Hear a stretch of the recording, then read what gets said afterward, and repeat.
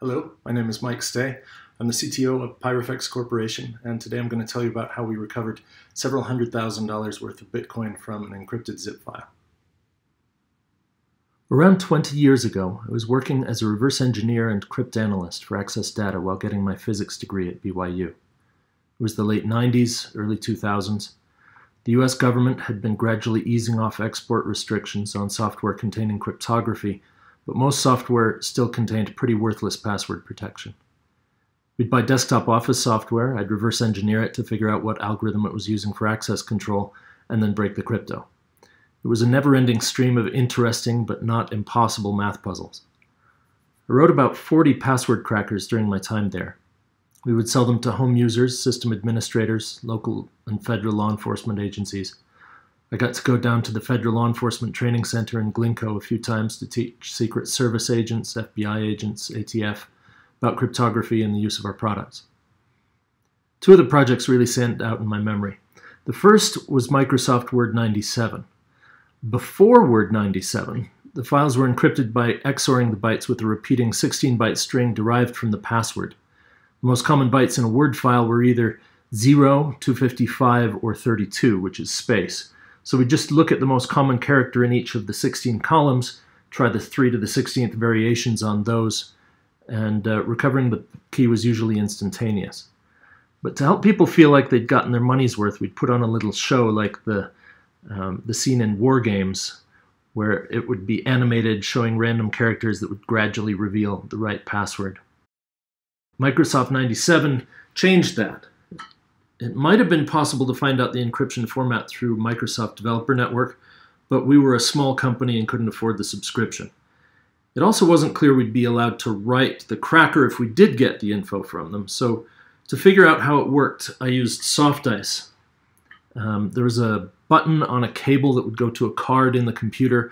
I'd type the password and then hit enter and the button on the cable as fast as I could and hope that it would break somewhere in the crypto stuff. I'd walk up the stack trying to figure out where the algorithm was.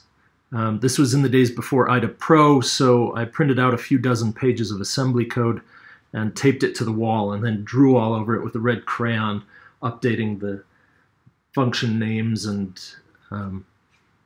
so on as I figured stuff out. I was very pleased when I finally worked it all out. At the time, Microsoft was only allowed to export 40-bit cryptography, so they did as much as they were legally permitted to do. They'd repeatedly MD5 the password with some salt, which is randomly chosen bytes that is stored in the file, and then they'd get a 40-bit key. Then they'd add salt to that and repeatedly hash it again, so it took about half a second to test a password on the computers at the time. So despite being a 40-bit key space, it was a fairly hard problem to attack. We had to resort to a dictionary attack because breaking it outright was pretty much impossible. We did eventually write a cracker for larger companies that had their own computer labs and resources, other large agencies, to brute force the 40-bit key space using the fancy MMX instructions on the Pentium. This was long before graphics processors were available. I knew of one place that ran the software for 9 months before finally getting in. The other really fun one I did was zip archives. The developer of PKZip, Phil Katz, made the decision, which was unusual at the time, to document his file format and include it with his software. That made it a favorite of developers. Roger Schlafly designed the stream cipher used for encrypting the archives. The zip standard quickly became by far the most popular compression format on Windows, and many other formats, like Java's jar format, OpenOffice's document formats, are really just zip files with a particular directory structure inside. InfoZip is an open source implementation of the software. It was used as the basis for nearly all other branded zip software like WinZip. And at the time I was trying to crack it, WinZip had 95% of the market, according to CNET downloads. Eli Biam and Paul Kosher had published a known plaintext attack on the cipher, but the known plaintext was compressed plaintext. To get the Huffman codes at the start of a deflated file, you basically need 32 kilobytes of the file. The attack was practically useless to law enforcement agencies. This diagram is an illustration of the internal workings of the zip cipher. Each of these boxes represents a byte, 8 bits. The cipher has 96 bits of internal state split into 3 32-bit chunks. One is called key 0, key 1, and key 2. This subscript indicates the state of that chunk after having processed that many bytes of text. So here, this is the initial state. We feed in the first byte of text, and we get the subsequent state of key 0. And then we take part of that and feed it in here, and we get the subsequent state of key 1. Then we take one of these bytes and feed it in here and get the subsequent state of key 2. Then we do one more operation on these 2 low bytes to get the stream byte. Going into a little more detail, this first section is CRC32. CRC stands for Cyclical Redundancy Check. It was designed for detecting errors on the circular tracks that you would find on floppy disks. So here we can see the shift. It's being shifted right 8 bits. And we take these 8 bits that got shifted off the bottom and use them to look up a 32-bit word in this table. Then we take the byte that's coming in, and we also look up a 32-bit word for that one in the table. Then we XOR the high 24 bits here that were left after shifting it down with these 2 words, and we get the new state of key 0. We take the low byte of the new value of key 0, add it to the current state of key 1, multiply by this constant, add 1, and get the new state of key 1. So this is called a truncated linear congruential generator. Truncated because we're only taking the high byte as output, linear because it's addition, congruential because it's modulo 2 to the 32, and generator because it's spitting out pseudo-random bytes. So it takes this byte that it's spitting out and feeds it into CRC32 again. Now, this is a linear feedback shift register, but this one is linear with respect to XOR, while this one is linear with respect to addition with carries. So they don't work well together, and that's what really gives it whatever strength it does have. So CRC32, truncated linear congruential generator, another CRC32, and then this pseudo-squaring operation. And if you look in the source code, the pseudo-squaring operation is like this. You take key 2 and the low 16 bits of that, and you OR it with 2. So you set bit 1. And then you multiply that by itself XOR 1. So one of the values is going to be even and the other one's odd. You shift it down by 8 and take 8 bits. So it's the middle of this pseudo-squaring operation. And the result is a stream byte. Now the way this stream cipher works is that you initialize it first with a password, and then you encrypt the plain text that you want to encrypt. To make it harder, they encrypt some salt first. PKZip used bytes that were in memory, so it would allocate 10 bytes and use whatever bytes were there. That's how it got its entropy. InfoZip, because it was built for use on Linux as well as Windows, couldn't do that because when the memory was allocated, it was also initialized. So they got their entropy from the process ID and the timestamp. You'd XOR those two together and call srand on it to seed the random number generator. Then it would use rand to generate 10 bytes as salt. In the file, then you'd follow it by CRC32 and the plain text. Now, Beam and Kosher had their attack, and it was published when InfoZip was implemented. So they knew that if they just used rand, then if somebody had the timestamp and the process ID, they could compute these bytes. The CRC was stored in the file to check that the password was entered correctly. So they would know these bytes, and that would give them 12 bytes, which was sufficient to mount a known plaintext attack. So InfoZip tried to avoid that. And they made it harder, but not quite hard enough.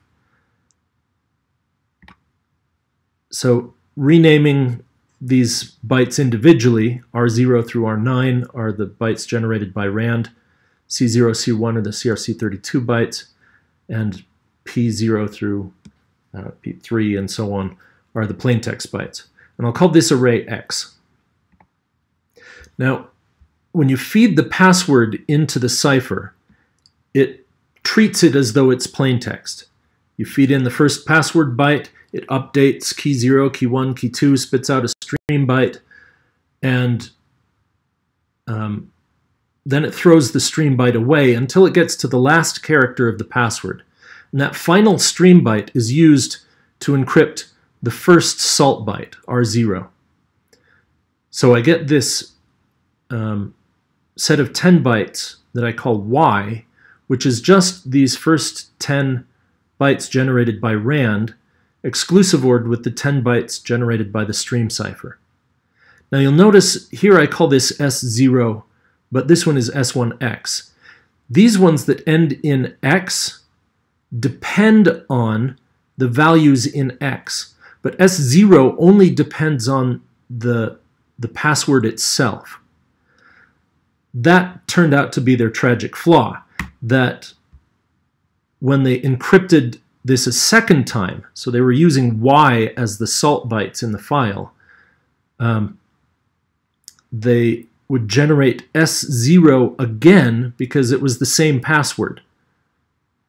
So they would XOR with S0 once to get the salt byte, XOR with S0 again to get the byte that was stored in the encryption header. Now all of these are hard to figure out because they depend both on the randomly generated bytes from RAND as well as the stream cipher bytes twice over. So this is doubly encrypted stuff. But this first byte leaked.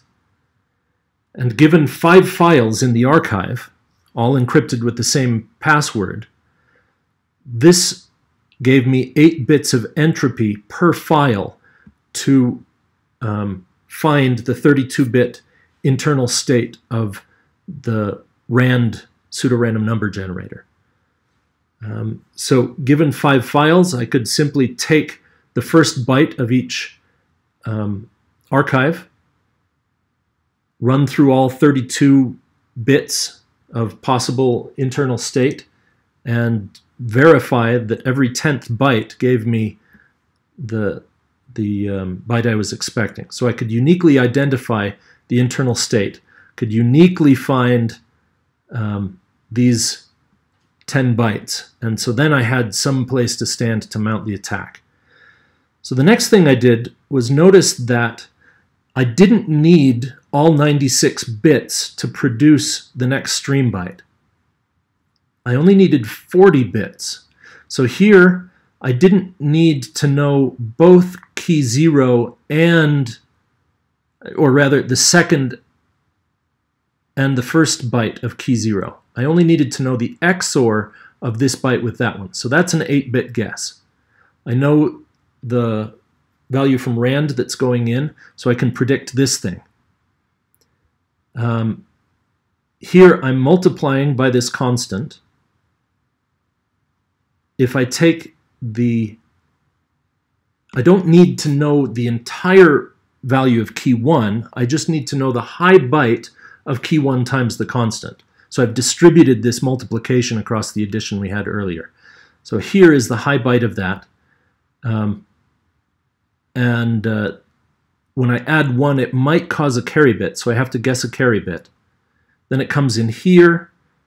I know what the high byte of this is. I feed it in. I just need to know these values, and given the stream byte, I can then figure out what the low 6 bits are here that are needed. So this is how to figure out, given a stream byte, a plain text and a ciphertext pair, these are the bits that you have to guess in order to get this stream byte. So what I would do is I would guess 40 bits, which would allow me to process this byte here. And so then I could check for each of the 5 files, does this value match what I expect it to? And since I had 40 bits that I was guessing and 40 bits of entropy to compare it to from the file, I could filter out all but one guess. And then for the next byte, I would guess 26 more bits and then just a few more bits to get the rest of the state after that point. Usually, once I found this 40-bit one, the next one I could get within, a few minutes. The whole attack ran in about 2 hours on a Pentium at the time. Ciphertext only attack. I was able to break into these zip files. We caught several child pornographers that way, and I got a paper out of it. So in 2001, fast software encryption, I got this paper, and that led 20 years later to a surprising message. So in October of last year, a guy contacts me out of the blue and says, I read your paper on known plaintext attacks, and I've got this password that I've forgotten. Is there anything you can do to help? Can you tell me how things are looking these days? And so I looked it over. Turns out he only had 2 files in the archive.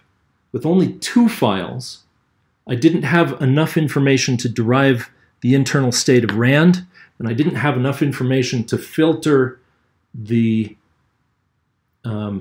guesses I was making. So far more guesses would pass each filtering stage. And it worked out to be something like, on my back of the envelope calculations, something like 2 to the 70. So I told him, compare the work done this year to find hash collisions in SHA-1. SHA-1 has 128-bit output, so to find a collision, you've got to look at 2 to the 64th hashes. That cost around $100,000. This is not something that you can use off-the-shelf software for. And then he blew my mind and said, I could spend so much on this archive. At that point, I knew that he probably had several $100,000 of Bitcoin in this thing. At this point, I started doing a more careful analysis. There are 96 bits of key material that need to be guessed in various stages.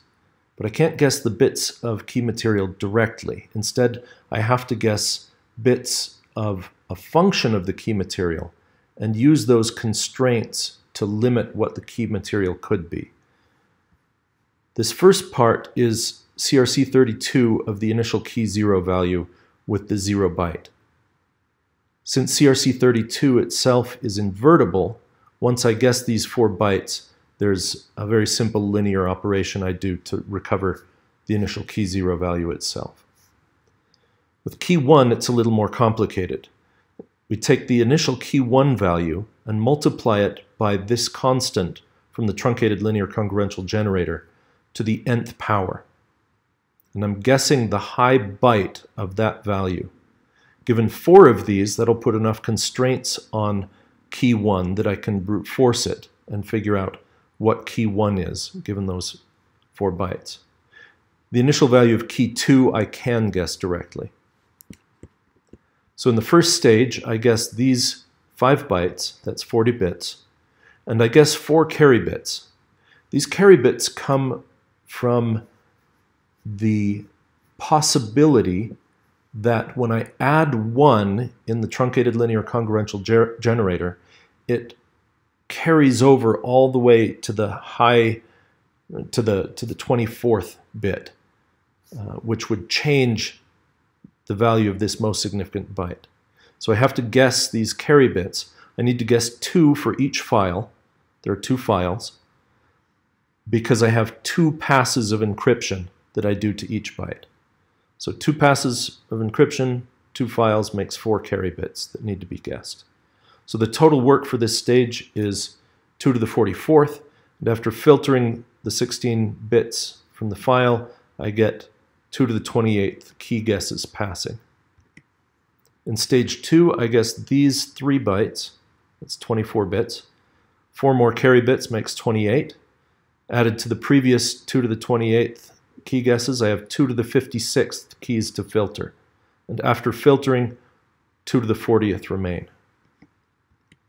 In stage 3, I guess 16 bits plus 4 carry bits makes 20. Previous 40 carried forward give us 2 to the 60th keys to test. And after filtering, 2 to the 44th past the 3rd stage. In the 4th stage, I guess 16 as before, 4 carry bits gives us 20. 44 from the previous stage, 20 now makes 64. This was the most complicated stage, 2 to the 64th.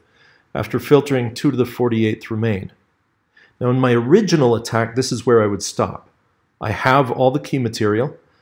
With these 4 bytes, I can brute force key 1, run through the 2 to the 32 possibilities, and get the value itself. I can invert this, and that would work. But at this point, it struck me, if I have to do 2 to the 32 work for each of these 2 to the 48 keys, that will give a total cost of 2 to the 80th. And there was no way we could do a 2 to the 80th attack.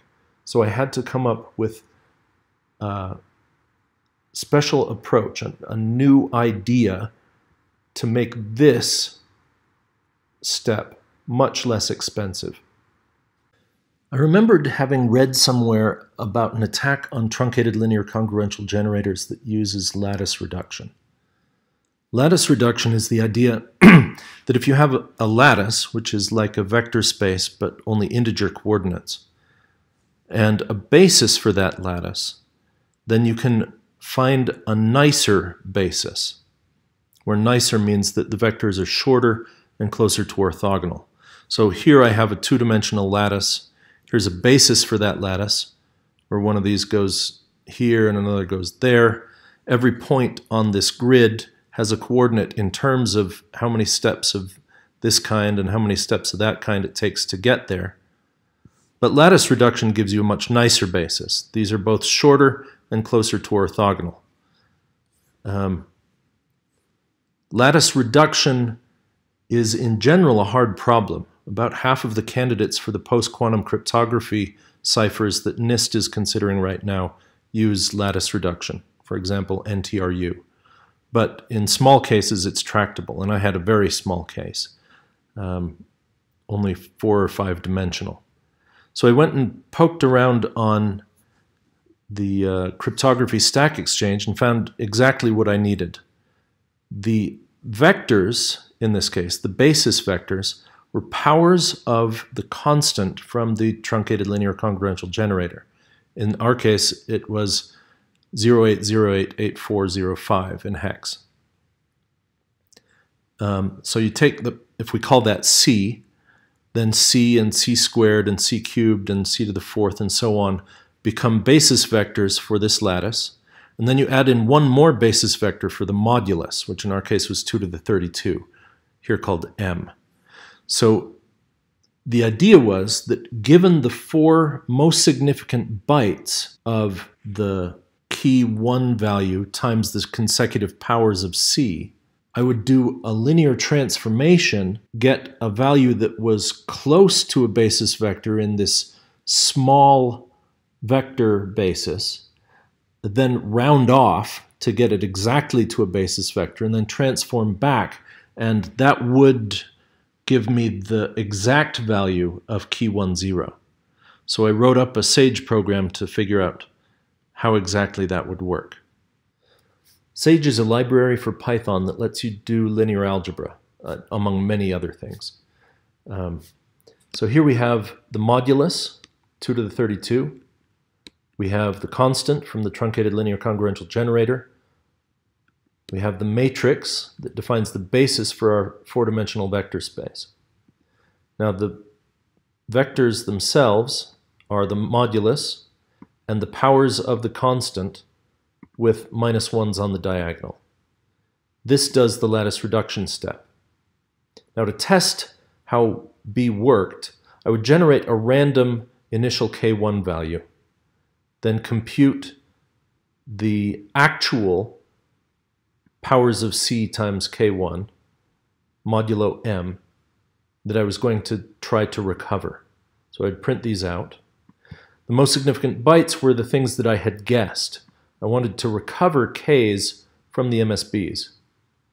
So the secret stuff that I needed to know were the low 24 bits, the part that I had masked off up here. So this is the secret 24-bit values that I need to guess.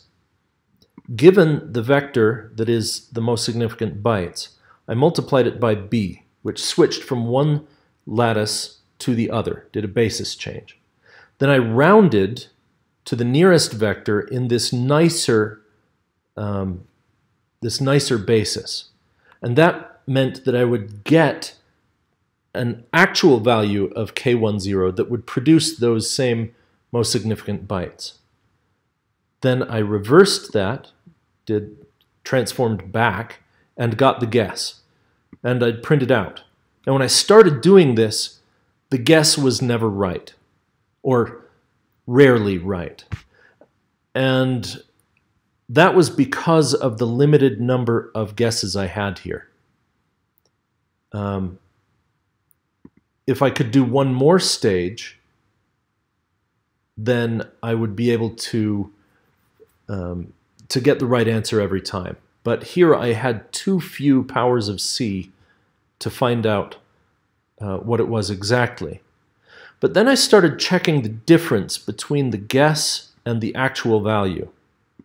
So I'd take the keys, subtract off the MSBs, and the difference between the guess and the actual one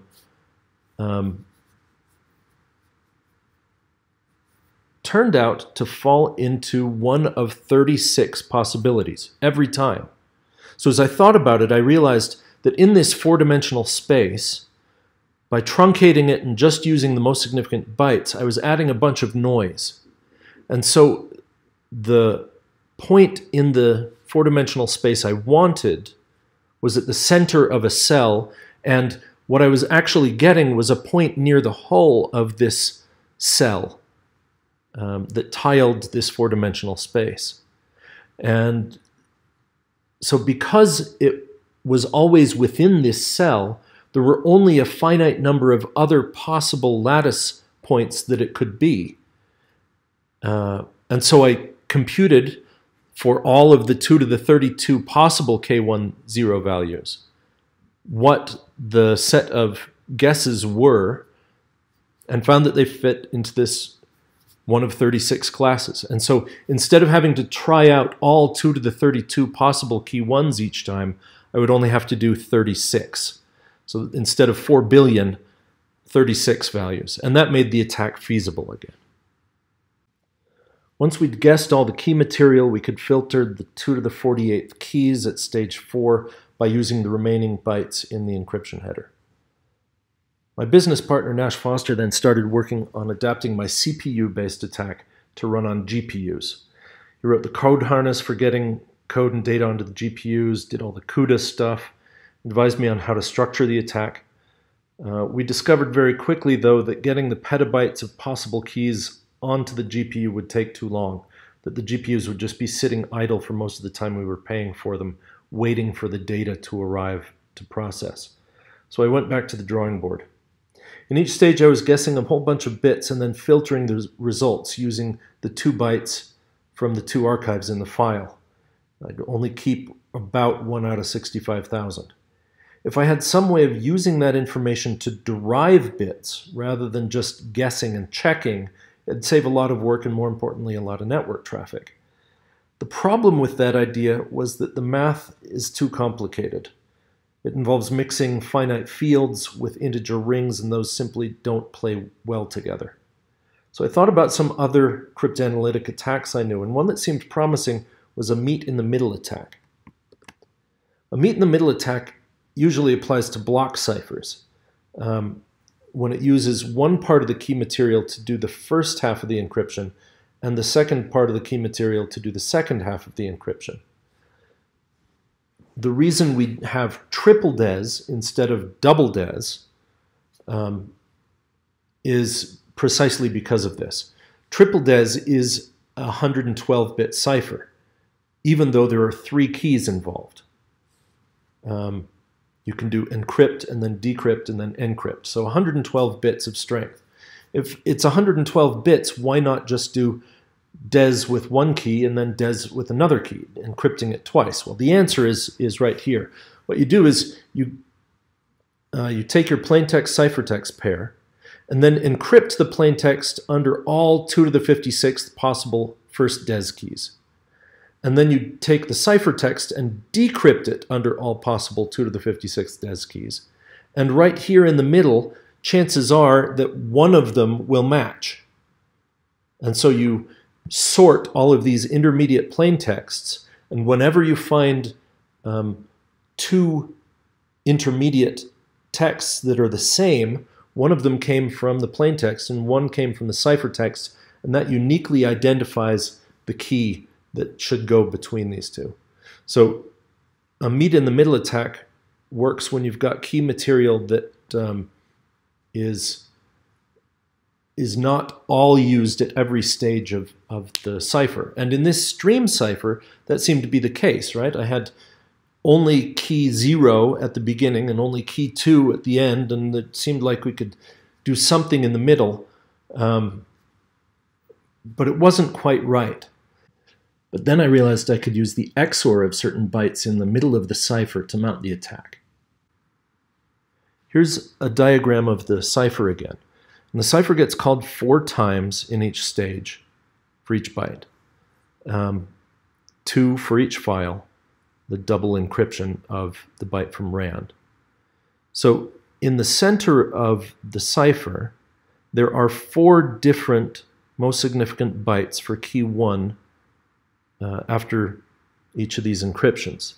So what I did was take the first of those 4 and exclusive OR it with each of the other 3 to get a 24-bit key into a table. And under that key, I would store my guess for these bits. Then from the other side, given a stream byte, there are 64 possible 14-bit values here. So I would guess some intermediate stream bytes, 6 bits of this, I guess it's boxed here, these 6 bits to figure out what the other 8 are. And that would allow me to derive linearly from this stuff what this most significant byte of key 1 was again. And so given these bits that I was guessing, I would derive a key and store these bits under that key. And then anytime I had a collision, I would know that the set of bits here that I guessed were consistent with the set of bits here that I guessed to give this plaintext going to that stream byte. Now that is far smaller than running through all of the possibilities and then filtering. The amount of memory it required was on the order of a few megabytes. So here is the code itself. This is stage 1A, moving forward through the cipher. We guess the initial stream byte. Because it was XORed with itself twice, we have no information about it, so we would guess that one. Then we'd guess chunk 2, which came from CRC32 of key 0. Chunk 3 is the most significant byte of key 1. Here are the carry bits. There are 2 bits for each of the 2 files, so 2 to the 4th is 16 possible carry bits. This is debugging code for checking against files that we created ourselves. this is the first half of the cipher, and it updates an upper and a lower bound on the possible low 24 bits of key 1, so that if it ever goes out of bounds, we can throw it away. We compute various bytes, get through here. If it has passed all of these upper and lower bound checks, then this converts those 4 most significant bytes to a map key and stores the candidate under that map key. In the second half, we're guessing the stream1x byte for file 0. We're guessing the 64-bit prefix because each stream byte has 64 possible pre-images under the pseudo-squaring operation. So these are all of the indexed pre-images, and this gets the specific pre-image that we're caring about. There's more debugging information. Again, we do the second half step, and if there are no consistent results, then we just go to the next guess. Here we're guessing the stream1x pass for file 1. We do that second half step, and again, if there are no consistent ones, we go back to the next guess. Finally, we compute the stream1y bytes, and if there are no consistent ones with that prefix, we continue. So now, given each of the possibilities for the first and second and third bytes, we put them together into a map key and then meet in the middle. Here is the CRC20. If you'd like to look at the code, you can see how these exclusive OR together, and we can derive some certain things. So starting at the bottom, we derive bits 15 to 2 of K and L from 15 to 2 of S and T, and these bytes OP that we've computed. So in the center, we find those groups that, those guesses that work, and we push back that guess whenever the two match up with each other. And here's some more debugging information. So that's the idea of the differential meet in the middle attack, is computing forwards and backwards, exclusive ORing one of the bytes with the other 3, and then whenever the two guesses match, we have a set of candidates that's a product of the set from the first half of the attack with the set from the second half of the attack. Using the differential meet in the middle attack on stage 1 and stage 2 allowed us to reduce the complexity of the attack in stage 1 from 2 to the 40th down to 2 to the 22nd. That's from trillions down to mere millions. And then in stage 2, from 2 to the 56th down to 2 to the 40th. And that let us run stages 1 and 2 on each of the machines that had GPUs attached to it. We completely eliminated the need to ship batches of keys over the network. And so we could generate the keys in place and then run what we called the GPU stage 3 kernel that did all the rest of the attack. Now, we ran it for 10 days. We had tried it on all of our test archives that we'd created. It worked fine. 10 days passed, and it didn't find a key. And we were distraught, pulling our hair out. What have we done wrong? We went back and discovered that there were a few other process IDs that could have worked. And we were wondering, oh no, are we going to have to do this 4 more times? But then our client, who was a programmer himself, discovered that there was a bug between the GPU stage and the CPU stage. So when I had run the tests, I had done it locally on my computer using the CPU version. And the test, we knew exactly where the key had to be, so it was a very small piece of key space that we had to check. But when my client went back and tried it again using the GPU stage 3. He discovered that when the key candidate was the first one in a list, it succeeded, but when it was the second one, it failed. And that led me to this line right here. We had swapped the thread index with the block index. So instead of incrementing by 1 into the current block, it would increment the block number and go off into space that was uninitialized, and so would never work. So by switching the block index with the thread index, we started the search over again. Within a day and a half, we had found the 3 keys that decrypted the archive, and our client was able to get his Bitcoin keys out. In the end, the improvements that I made to my old attack took it from something that we estimated at approximately $100,000 and a year of processing down to something that took about $10,000 of GPU time and a little under 2 weeks. Our client was very pleased and gave us a big bonus, and that's how we recovered his Bitcoin for it. Thank you very much.